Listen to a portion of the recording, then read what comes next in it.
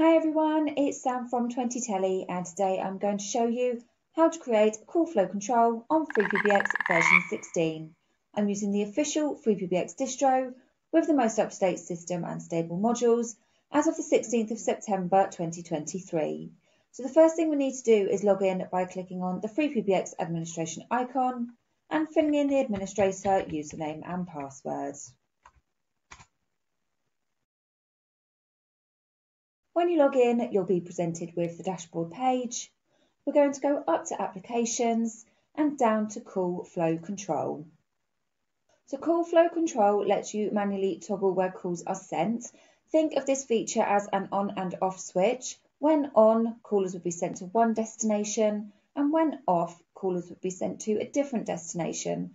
This is a really good feature if your business does not keep to regular hours and set time conditions that have automatic toggles wouldn't work. So if we go ahead and click on the Add button, we're then presented with a page of different options and things to fill in. If you're not too sure what each one means, there's a question mark you can hover over and it will give you a brief description. So the first one we have is Call Flow Toggle Feature Code Index. So you can actually make 100 call flows if you wanted to, as the index goes from 0 to 99. So if we click on the drop down, you can see here you've got 0 all the way through to 99. This is going to be our first one, so we're going to leave this as 0. The star command for call flow is *28. So for this particular one, we would dial *280. If we go down to description, I'm just going to name this day/night. So we would have day for our normal flow and night for our override. So if we go down to current mode, we can see at the moment that nothing is selected. I'm going to click normal to begin with, and then you can see we've got green BLF off and override red BLF on.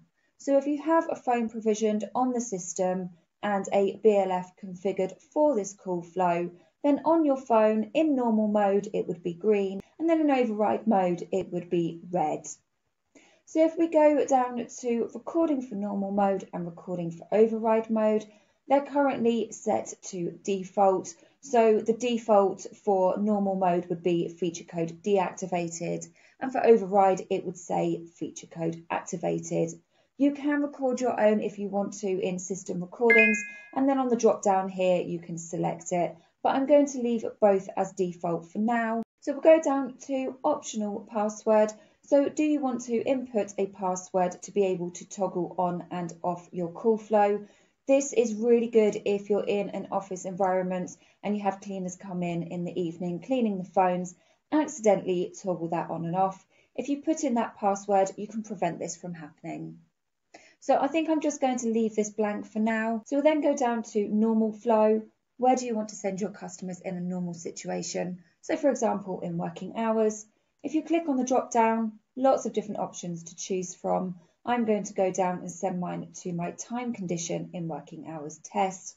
And then override flow, where do you want to send them outside of these hours? So click on the drop down. I'm going to send mine to an announcement for our opening times. So I think that's everything on this page. All that's left to do now is click submit. So as you can see, we've got our feature code *280, description day night, and it's currently in state day. I'm now going to add this to our current setup. So if we go to connectivity and down to inbound routes, you can see here that we've got our current destination is our time condition in working hours test. So we're going to change this. So set destination is currently set to our time condition in working hours test. If we change this to call flow control day night, and then our call flow control will then go to the time condition in working hours test in a normal flow situation. So all that's left to do now is click submit. So as you can see, we've now created our call flow control and added it to our existing setup.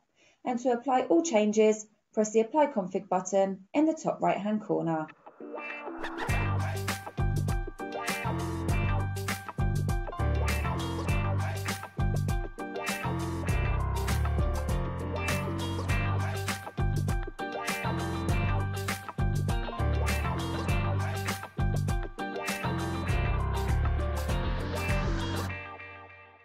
So that's everything we're going to cover today. If you found it useful, please like, comment, share. And if you want to see more like this, please subscribe and I'll see you on the next video. Thanks for watching.